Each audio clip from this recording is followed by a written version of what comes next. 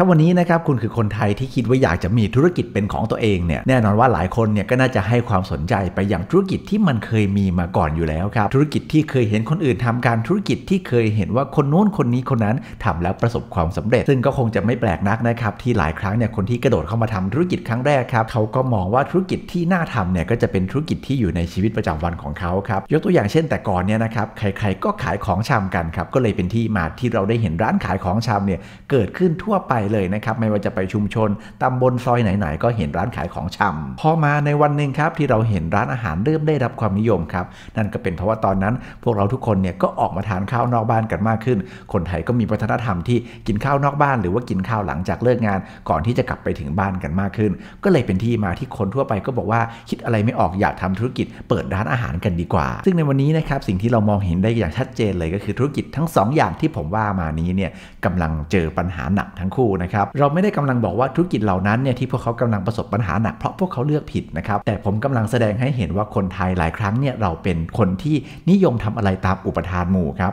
คนนู้นทำอันนี้คนนี้ทำอันนั้นเราก็อยากจะทำตามจนเป็นที่มาที่ธุรกิจอะไรที่ออกมานะครับก็จะมีคนทำตามแบบนั้นกันออกไปเรื่อยๆจนมีเกลื่อนเมืองนะครับแต่ในวันนี้ครับผมจะมายกตัวอย่างให้ฟังถึงธุรกิจหนึ่งครับที่มองเห็นโอกาสที่ยังไม่เคยมีใครเข้าไปจับมองเห็นเทรนด์ที่อยู่ในธุรกิจที่กำลังเป็นขาขึ้นครับธุรกิจนี้จะเป็นอะไรวันนี้ผมจะมาวิเคราะห์ให้ฟังครั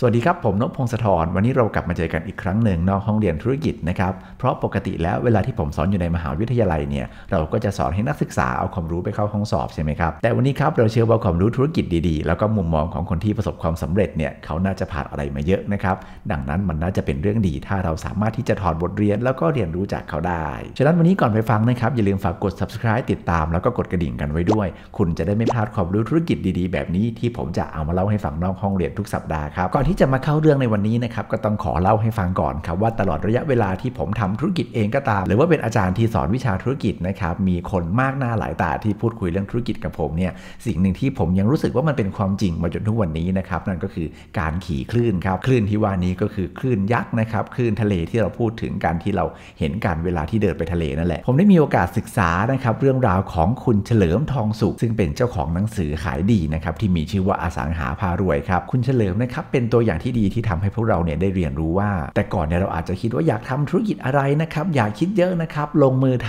ำขอให้ just do it นะครับแค่ลงมือทำก็พอแต่สิ่งที่สำคัญกว่าการลงมือทำเนี่ยคือการคิดก่อนทำครับเพราะสิ่งที่สำคัญกว่าการแค่ทำไปเนี่ยมันคือคิดวิเคราะห์แยกแยะครับว่าเราทำอะไรเราถึงจะรวยเราจะต้องทำหนักแค่ไหนเราถึงจะมีเงินเราต้องทำไปนานแค่ไหนเราถึงจะเริ่มคืนทุนถึงจะมีกำไรถึงจะไม่เจ๊งนี่แหละครับคือการคิดก่อนทำดังนั้นบางทีมันไม่ใช่ว่าสักว่าแต่ทำครับแต่ว่าคิดก่อนคิดให้รอบคอบคิดให้ครบทุกมุมก่อนที่จะลงมือทำคือในตอนต้นที่ผมใช้คำว่าขี่คลื่นเนี่ยนะครับมันก็หมายความว่าสมมติเรากำลังพูดถึงคนที่กำลังว่ายน้ำครับสมมติเราอยากจะว่ายน้ำไปได้ไกลครับแล้วสมมุติว่าผมเนี่ยไปว่ายน้ำที่อยู่บนคลื่นครับคลื่นมันมาพอดีนะครับไปทางนี้ผมก็ว่ายน้ำตามคลื่นไปผมก็มีโอกาสที่จะไปได้ไกลกว่าคนที่ออกแรงเท่ากันแต่ว่าอยู่บนน้ำนิ่งถูกไหมฮะหรือว่าถ้าคลื่นมันแรงมากๆเนี่ยผมก็แทบจะไม่ต้องทำอะไรเลยนะครับลอยคออยู่เฉยๆเนี่ยก็อาจจะมีคลื่นนะครับซัดไปจนไปไกลมากๆก็เป็นได้ถูกไหมฮะนี่คือตัวอย่างของการขี่คลื่นครับซึ่งมันก็จะแตกต่างจากคนที่ไม่รู้แหละนะครับสักแต่จะลงมือทำสักแต่จะลงมือไปว่ายน้ำนะครับโดยที่ไม่ได้สนใจเลยว่าคลื่นลมมันเป็นยังไงต่อให้คลื่นเนี่ยซัดมานะครับต้านเราอยู่แต่เราก็ยังฝืนว่ายน้ำไปอย่างนั้นต่อให้เราออกแรงให้ตายแค่ไหนเราก็ไม่มีทางที่จะไปไกลได้ถูกไหมครับซึ่งตัวอย่างของการขี่คลื่นนี้นะครับก็ไปตรงกับคำศัพท์ทางการตลาดครับที่เขาใช้คำว่า mega trend คำว่า mega trend นะครับอธิบายง่ายๆอย่างนี้ครับคือสมมติปกติเวลาเราพูดถึง average หรือว่าค่าเฉลี่ยเนี่ยมันคือค่าเฉลี่ยนะครับค่ากลางๆของตลาดใช่ไหมฮะก็ตลาดทั่วไปก็สนใจอะไรประมาณนี้ครับ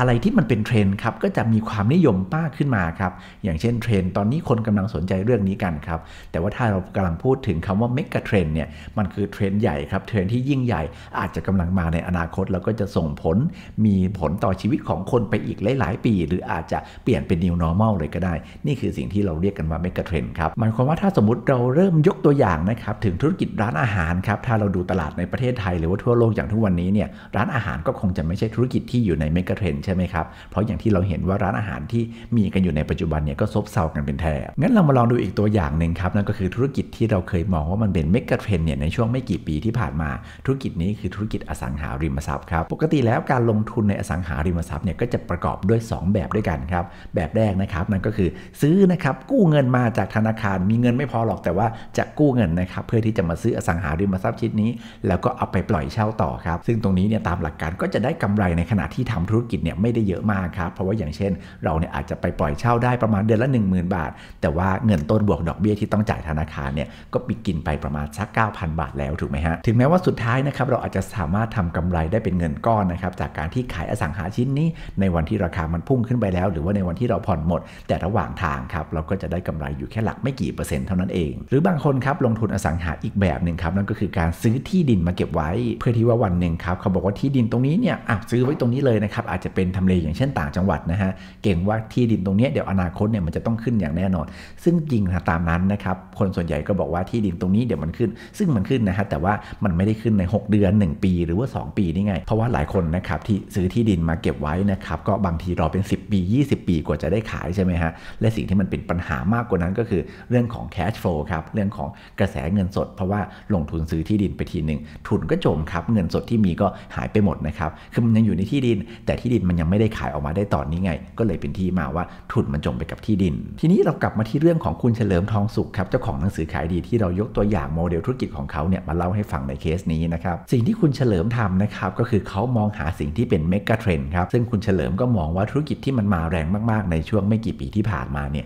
มันคือธุรกิจอะไรฮะพวกเราน่าจะพอเดาออกมันคือธุรกิจขายของออนไลน์ครับเราคงปฏิเสธกันไม่ได้นะครับว่าในช่วงปีที่ผ่านมาเนี่ยธุรกิจออนไลน์นะครับเติบโตอย่างระเบิดเลยนะครับและที่สำคัญที่สุดก็คือเรายังมองไม่เห็นเลยว่าในอนาคตเนี่ยเราจะเลิกช้อปปิ้งของออนไลน์เลิกและไม่ซื้อ Shopee Lazada ไปซื้อของที่ห้างดีกว่าไม่ซื้ออีกต่อไป Shopee Lazada แบบนี้เราก็คงนึกไม่ออกถูกไหมฮะเนี่ยครับคือตัวอย่างของการมองเห็นเมกะเทรนด์ครับพอเราเห็นว่าเรื่องนี้มันกำลังจะมาเปลี่ยนชีวิตคนกลายเป็น New Normal จริงๆเพราะขนาดปีที่แล้วมีโควิดแพร่ระบาดไปทั่วโลกนะครับทุกธุรกิจซบเซาแต่ว่าอีคอมเมิร์ซกับโตระเบิดครับนี่คือสิ่งที่คุณเฉลิมมองเห็นฉะนั้นเนี่ยพอเราพูดถึงอีคอมเมิร์ซครับมันก็ต้องแยกออกเป็น2ส่วนฮะส่วนแรกก็คือธุรกิจเบื้องหน้านะครับที่เราอาจจะเห็นกันในการซื้อขายใน Shopee Lazada Instagram ครับแต่พอเบื้องหลังของธุรกิจอีคอมเมิร์ซคืออะไรครับก่อนที่จะส่งไปถึงมือผู้บริโภคครับมันต้องผ่านสิ่งที่เรียกว่าโกดังมาก่อนถูกไหมฮะซึ่งคุณเฉลิมเองเนี่ยเขาก็มองเห็นนะครับว่าความต้องการโกดังขนาดเล็กและขนาดกลางเนี่ยมันเติบโตขึ้นอย่างก้าวกระโดดครับคือถ้าพูดให้เห็นภาพง่ายๆนะครับแต่ก่อนเนี่ยก็มีแต่แบรนด์ใหญ่ๆใช่ไหมครับที่เข้าตามห้างโมเดิร์นเทรดอย่างบิ๊กซีโลตัสเซ็นทรัลได้ฉะนั้นแบรนด์ใหญ่ๆเหล่านี้แบรนด์ที่มีเงินถุงเงินถังเหล่านี้เนี่ยเขาก็มีโกดังมีแวร์เฮาส์ของตัวเองอยู่แล้วครับแต่ในช่วงไม่กี่ปีที่ผ่านมาครับธุรกิจออนไลน์มันโตถูกไหมคนบางคนเนี่ยเพิ่งเรียนจบมาแต่ว่าทำแบรนด์ออนไลน์ได้ประสบความสำเร็จ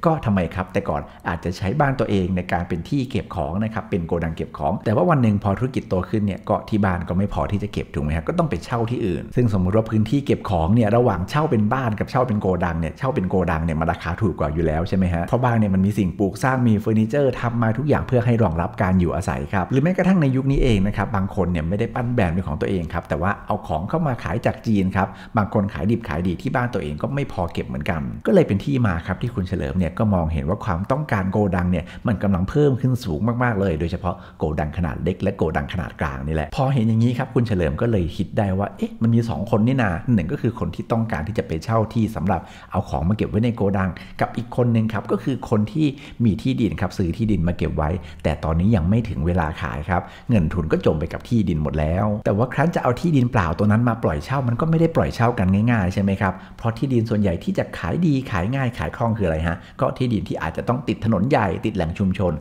แต่ที่ดินทั่วไปเนี่ยก็ไม่ได้อยู่ติดถนนใหญ่ทุกคนถูกไหมครับประกอบกับมีเรื่องของภาษีที่ดินนะฮะที่มีผลบังคับใช้ตั้งแต่ปี63เนี่ยที่บอกว่าที่ดินถ้าทิ้งไว้เปล่าๆเนี่ยก็จะโดนภาษีแพงสุดนะครับแต่ว่าถ้าเอาไปทำอย่างอื่นเอาไปทำพาณิชย์นะครับหรือเอาไปอยู่อาศัยเองก็จะมีภาษีที่มันถูกลงมาก็เลยกลายเป็นว่าปล่อยที่ดินไว้ว่างเปล่าเฉยๆเนี่ยเสียภาษี 3% ครับสมมติที่ดินมูลค่ารวมกัน100 ล้านนะครับก็ปีละ3 ล้านนี่ก็อวบเหมือนกันนะฮะแต่ถ้าเอาไปทำพาณิชย์เนี่ยก็คือมันก็จะถูกลงเยอะถูกไหมครับพอเห็นอย่างนี้ครับคุณเฉลิมก็เลยคิดว่าเนี่ยตอนนี้เขาเห็นความต้องการของทุกๆฝ่ายแล้วเขาก็เลยสร้างโมเดลธุรกิจหนึ่งขึ้นมาครับนั่นก็คือธุรกิจที่มีชื่อว่า Happy Franchise โดยคุณเฉลิมเนี่ยจะเดินทางนะครับไปติดต่อกับเจ้าของที่ดินที่เป็นที่ดินว่างเปล่าแบบนี้นะครับแล้วก็ไม่ได้เอาไปปล่อยเช่าที่ไหนครับติดต่อไปแล้วก็บอกว่าอยากจะเอาโกดังมาตั้งตรง นี้เพราะโกดังเนี่ยมันไม่ต้องติดถนนใหญ่มันไม่ต้องอยู่ในแหล่งชุมชนก็ได้ต่อให้ที่ของคุณเนี่ยจะอยู่ในซอยลึกๆเขาก็สามารถไปสร้างโกดังได้ซึ่งถ้าเจ้าของที่ดินตกลงครับเจ้าของที่ดินจะไม่ต้องลงทุนอะไรเลยนะครับคุณเฉลิมบอกว่าเขาจะเป็นคนลงทุนสร้างโกดังทุกอย่างบนที่ดินตรงนี้เองและยิ่งคุณเฉลิมนะครับมีโรงงานผลิตวัสดุก่อสร้างอยู่แล้วครับไม่ว่าจะเป็นแผ่นเหล็กรีดนะครับหรือว่าโครงเหล็กต่างๆอยู่แล้วเนี่ยก็เลยยิ่งทำให้คุณเฉลิมมีต้นทุนที่จะสร้างโกดังเนี่ยถูกลงไปอีกเบ็ดเสร็จแล้วนะครับประมาณ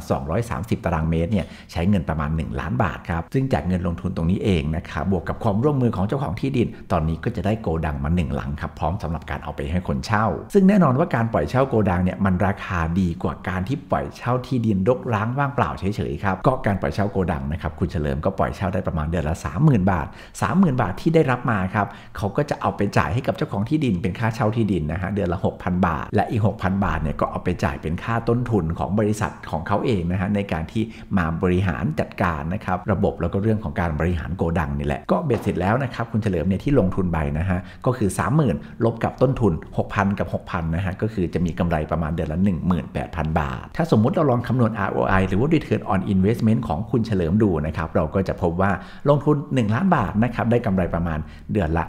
18,000 บาทครับตีทั้งปีนะครับก็ประมาณ 216,000 บาทหรือประมาณ 21.6% ต่อปีคือ 20 กว่าเปอร์เซ็นต์ต่อปีเนี่ยมันคุ้มกับการเอาเงินไปฝากหรือว่าลงทุนในบางกองทุนถูกไหมฮะคุณเฉลิมก็เลยบอกว่าเนี่ย5ปีก็คืนทุนหลังจากนั้นก็เป็นกำไรอย่างเดียวแล้วพอคุณเฉลิมทำธุรกิจแบบนี้ไปนะครับเจ้าของที่ดินที่เห็นว่าเฮ้ยดีว่า5ปีคืนทุนแทนที่บอกว่าจะขอไปสร้างโกดังเองก็เอางี้สิก็ซื้อโกดังต่อจากคุณเฉลิมไปเลยคุณเฉลิมก็ขายให้ไปนะครับเจ้าของที่ดินก็ได้รับทั้งเงิน 6,000 บาทที่เป็นค่าเช่าที่ดินแล้วก็ 6,000 บาทที่เป็นค่าบริหารจัดการโกดังด้วยแล้วก็ได้กำไรอีก 18,000 บาทเต็มๆนะครับรวมๆก็คือได้เดือนละ 30,000 เต็มๆจากคนเช่าทีเดียวแทนที่แต่ก่อนเนี่ยจะเป็นที่ดินรกร้างว่างเปล่าแทบจะปล่อยเช่าไม่ได้ทีนี้คุณเฉลิมเองครับนอกจากจะทำธุรกิจให้กับคนที่เป็นเจ้าของที่ดินแล้วคุณเฉลิมก็เลยต่อยอดธุรกิจของตัวเองครับโดยการเปิดให้คนที่อยากจะลงทุนนะครับมีโกดังให้เช่าเป็นของตัวเองเนี่ยคุณเฉลิมก็จะเอาเงินลงทุนตรงนี้นะครับไปสร้างโกดังนะครับกับเจ้าของที่ดินที่เขาติดต่อกันไว้อยู่แล้วหรือคนบางคนเนี่ยก็อาจจะเดินกำเงินมานะครับแล้วก็ซื้อโกดังทั้งโกดังเนี่ยที่สร้างเสร็จไว้อยู่แล้วแล้วก็มีผู้เช่าอยู่แล้วด้วย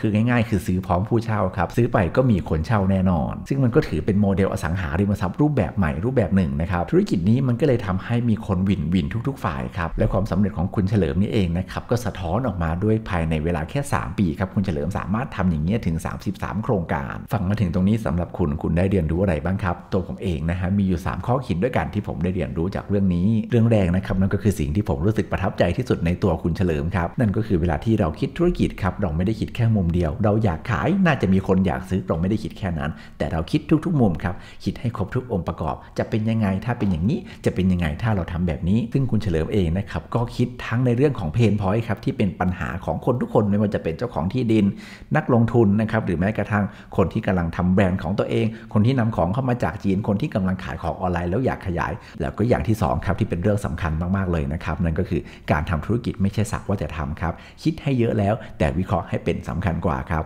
บเหมือนที่คุณเฉลิมเนี่ยมองเห็นนะครับแล้วก็วิเคราะห์ว่าเมกะเทรนที่มันกำลังมาคืออะไรเพราะถ้าสามารถวิเคราะห์เมกะเทรนได้ถูกครับรู้ว่าอนาคตเนี่ยโลกเรากำลังต้องการอะไรก็จะทำให้เราเนี่ยลดความเสี่ยงไปได้อีกเปราะหนึ่งแล้วก็เรื่องสุดท้ายครับนั่นก็คือโมเดลธุรกิจของคุณเฉลิมครับมันเป็นธุรกิจที่เรียกว่า all win ครับคือทุกๆคนเนี่ยวินกันทุกๆฝ่ายคืออย่างนี้ครับโลกธุรกิจเนี่ยแต่ก่อนเราอาจจะเคยได้ยินคำว่า zero sum game zero sum game คือผลบวกกันได้ศูนย์คือมีคนหนึ่งบวกมีคนหนึ่งลบมันเลยได้ศูนย์ไงก็คือมีคนหนึ่งได้เปรียบมีคนหนึ่งเสียเปรียบครับแต่โมเดลธุรกิจของคุณเฉลิมที่เราฟังมาเป็นยังไงครับทุกคนได้เปรียบหมดทุกคนได้แต่ผลดีไปหมดเลยเพราะการทำธุรกิจที่มันน่าจะยั่งยืนในอนาคตครับคือธุรกิจที่ไม่ใช่ zero sum game ไม่ต้องมีใครเจ็บแต่เป็นธุรกิจที่ทุกคนต้องวินต่างหากทั้งหมดนี้คือเรื่องราวนะครับของคุณเฉลิมจาก Happy Franchise ซึ่งตรงนี้นะครับก็ต้องขอขอบคุณข้อมูลของคุณเฉลิมนะครับจากเว็บไซต์ Happy Franchise ครับแล้วก็พูดเผื่อไว้ให้นะครับถ้าใครสนใจโมเดลธุรกิจของคุณเฉลิมนะครับไม่ว่าจะเป็นเจ้าของที่ดินหรือว่านักลงทุนนะฮะหรือว่าอยากจะเช่าโกดังครับทั้งหมดนี้ก็สามารถเข้าไปดูที่เว็บไซต์ของคุณเฉลิมได้เลยนะครับเดี๋ยวผมจะใส่ลิงก์ไว้ให้ในท็อปคอมเมนต์ครับและถ้าคุณฟังมาถึงตรงนี้นะครับคุณได้เรียนรู้อะไรก็อย่าลืมฝากคอมเมนต์กันไว้ด้วยนะครับเราทุกคนจะได้เอาความคิดเห็นแบบนี้มา แลกเปลี่ยนนะครับแล้วก็พัฒนาตัวเองพัฒนาธุรกิจของตัวเองกันและอย่าลืมนะครับฝากกดไลค์คลิปวิดีโอนี้แล้วก็กด Subscribe ติดตามกดกระดิ่ง Channel กันไว้ด้วยคุณจะได้ไม่พลาดความรู้ธุรกิจดีๆที่ผมจะเอามาเล่าให้ฟังแบบนี้ทุกสัปดาห์ครับและอย่าลืมนะครับฝากแชร์คลิปวิดีโอนี้ไปให้เพื่อนๆคุณด้วยเพื่อนๆคุณที่อาจจะกำลังอยากทำธุรกิจนะครับหรือแม้กระทั่งมีที่ดินนะครับอยากจะลงทุนอยากจะทำโกดังหรือว่าขายของออนไลน์อยู่แล้วเนี่ยก็จะได้ดูโมเดลของคุณเฉลิมนะครับว่าทำอะไรได้บ้างและถ้าใครอยากให้ผมเล่าเรื่องไหนให้ฟังอยากให้มาแชร์เรื่องอะไรก็อย่าลืมคอมเมนต์ไว้นะครับเดี๋ยวผมจะมาเล่าให้ฟังและสำหรับวันนี้ผมไปแล้วสวัสดีครับถ้าหากว่าคุณชอบฝาก Subscribe ติดตามกันด้วยนะครับตอนใหม่ๆออกมาจะได้ไม่พลาดกันแล้วก็ฝากกดไลค์และอย่าลืมกดแชร์กันด้วยนะครับวันนี้ผมไปแล้วอย่าลืมเข้ามาเก็บอาหารสมองกันทุกสัปดาห์กับผมนพพงศธรสวัสดีครับ